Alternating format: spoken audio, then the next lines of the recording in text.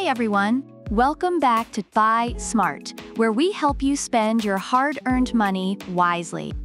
Today, we're diving deep into the world of mirrorless cameras with a heavyweight showdown between the Sony a7 III and the Sony ZV-E10.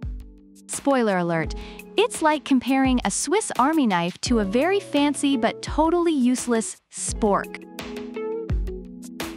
Let's kick things off with the price. The a7 III comes in at a solid $1,999, which is a hefty investment for a camera.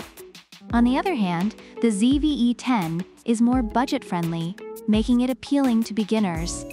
Reviewers note that, for the a7 III, although it's expensive, it offers exceptional features that justify the cost.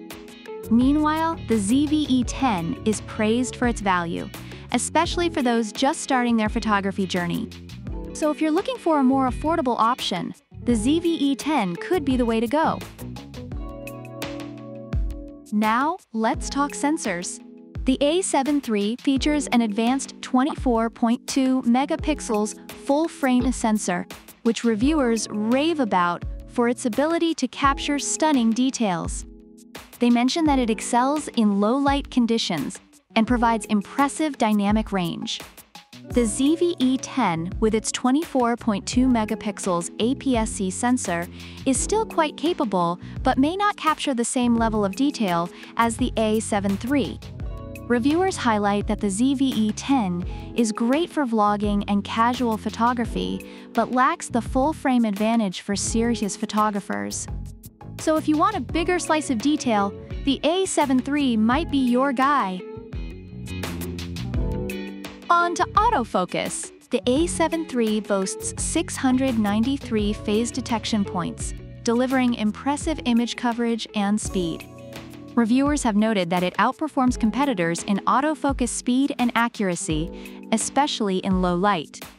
Meanwhile, the ZV-E10 has 425 autofocus points, which is still commendable but doesn't quite match the a7 III's prowess. Users have mentioned that the a7 III is ideal for capturing fast-moving subjects, while the ZV-E10 is suitable for more static shots. So, if you want to capture that fleeting moment of your cat's epic leap, the a7 III is ready to go. Now, let's roll into video capabilities. The ZV-E10 is perfect for vloggers, with UHD 4K 30p video and a user-friendly interface. Reviewers love its ease of use, especially for those new to video recording. The a7 III, while also capable of shooting in 4K, offers a plethora of advanced features that may overwhelm beginners. Users appreciate the a7 III for its stunning video quality, but some find the learning curve steep. If you're looking for simplicity, the ZV-E10 is your best friend. But if you want to dive deeper into the ocean of video features, the a7 III is your trusty submarine.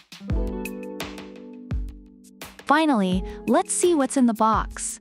The a7 III comes with a lens, a battery, and all the essentials. Everything you need to start your photography journey.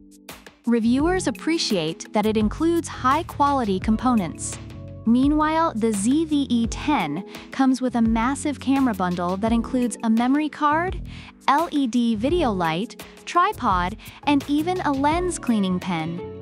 While some users have reported issues with missing items, the overall consensus is that the ZV-E10 offers great value for the accessories included. If you love a good surprise, ZV-E10's your best bet. Overall, the Sony a7 III receives high praise for its advanced features, exceptional image quality, and performance, making it a favorite among professionals. Reviewers feel it's worth the investment, especially for those serious about photography. On the other hand, the Sony ZV-E10 is celebrated for its affordability and ease of use, making it an excellent choice for beginners and vloggers. While it has some drawbacks, users appreciate its value for the price. So there you have it. The Sony A7 III is the powerhouse for serious photographers who want to capture every detail, while the Sony ZV-E10 is a vlogging dream for those who want to keep it simple and fun. Which one is right for you? Well, that depends. Are you shooting a wedding or vlogging your cat? Let us know in the comments below. Don't forget to like, subscribe, and hit that notification bell so you don't miss out on any of our future battles.